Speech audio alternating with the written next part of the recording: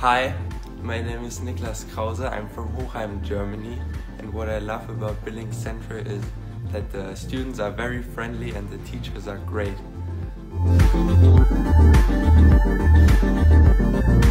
So when hydrogen peroxide breaks down, it makes water and oxygen. It's a chemical reaction, but we can't really see the oxygen, so we're going to add a little bit of Dawn detergent. All right?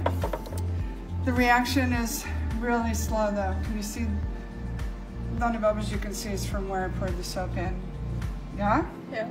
Hi, I'm a German exchange student at Billings Central. Guten Tag. Guten Tag. So we're going to add the iodine. Are you ready? You're going to watch it close.